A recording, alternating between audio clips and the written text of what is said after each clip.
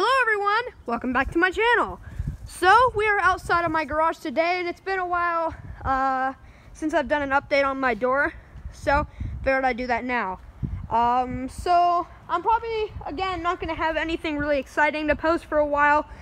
I might try to have the Genie screwdriver with colored lights series coming, probably going to do that this summer sometime. And then pretty soon I might do that with my 3280, so that might be coming somewhat soon.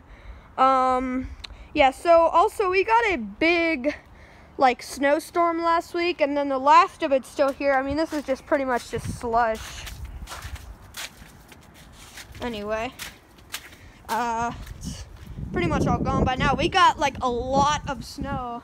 We haven't gotten this much snow in 5 years, because where I live, I mean, we get some snow, but there's not much.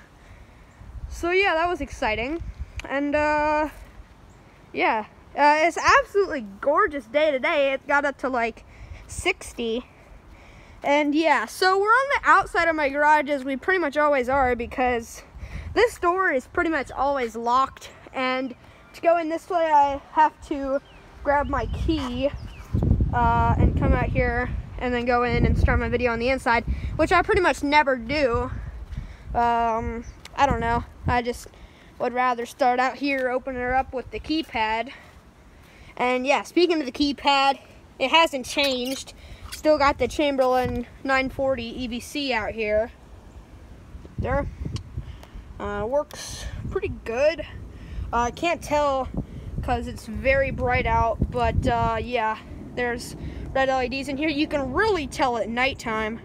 So yeah, I'm gonna type in my code and push enter. And wouldn't you know, the garage door is going up.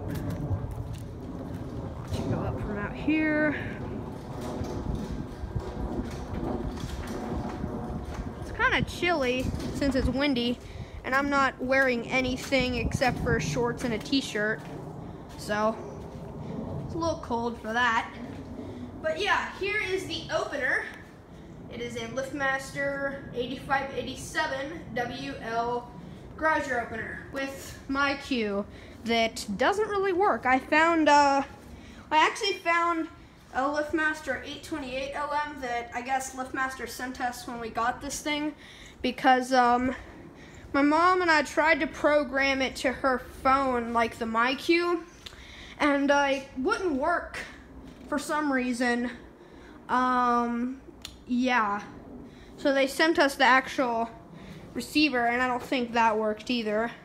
Don't know why. Also, I've tried to program, my brother's car has HomeLink in it, so I've tried to program that to the opener, and it doesn't work either. I mean, my brother's car is kind of old, but still. Anyway, we'll go ahead and grab the remote since we're right here.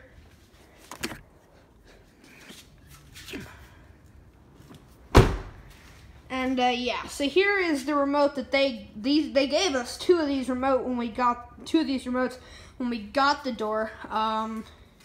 Yeah, comes with 3 buttons. Obviously, this is the one that does the door. They gave us 2 of these. This is the Craftsman 41A7633s. This one was made in August of 2017. Not the original remotes that came with this opener, because this remote is actually older than the opener itself.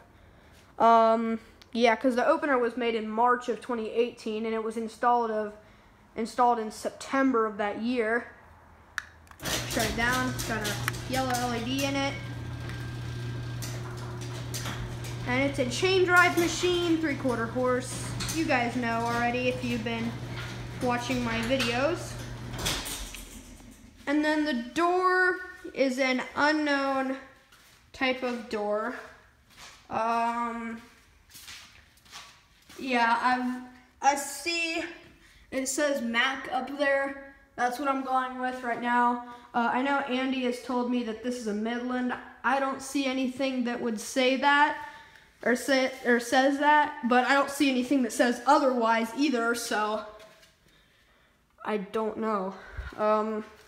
It was installed by Cornerstone Door. It says right here, and then it says on the opener up there. So here's the wall panel. It's a LiftMaster 880LM. It comes with a light feature that can turn the light on the opener on and off. It comes with a motion detector that'll automatically turn it on, and then it has some features here. You can go to menu, and there's a whole bunch of different things you could set up. Then obviously the big button on top runs the door. It's actually really quiet for a chain drive. Yeah. This thing has been really reliable so far. It's been installed for about 2.5 years now, and it's been working just fine. Haven't had any issues with it at all. Well, I guess that's not true. The rail that was originally installed, I guess it was like bad or something. It bent all over the place, and when it was down, the whole thing would like bend up towards the ceiling. And I know that's normal, but it did it a lot, and it wasn't because of the limit. I don't know. It was just bending back and forth a lot. And that's why a lot of people have told me in the comment section that this thing should have come with an I-beam rail. And yeah, you're right. I guess this is not an I-beam rail on it. Yeah, and then I guess this had to be redone at one point because I guess the guys screwed it up on the first run, because there was like gaps in between the weather stripping and the metal out here. But that's not the garage door's fault. Anyway, we'll do a safety sensor check, and it works good. The weather stripping is in good shape.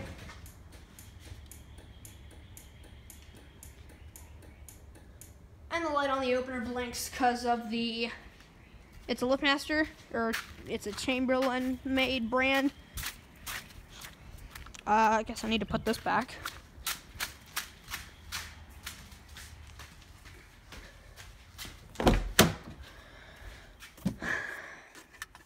Whoops. Didn't mean to do that. Alright, let's close it down and then I'm out of here.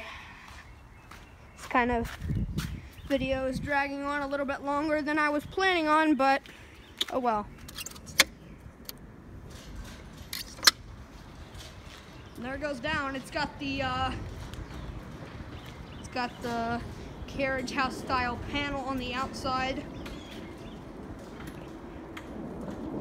And like I've said this already, when they brought the door, they actually brought the wrong door, but they didn't bring the door that we ordered. We ordered a little bit of a different one. But they brought us this one, and they said we had like 6 months to decide whether we wanted to keep this one, or if we wanted to just get the one that we ordered, and we actually ended up liking this one better, so this is what we kept. Luckily, it was the right size. Yeah, and then we didn't put any of like the hardware on it because honestly, I don't really like the way that looks. I just like the normal door style. I think it looks really good. But anyway, that's it. Thank you guys for watching. Comment, like, and subscribe, and I will see you in the next one. Peace.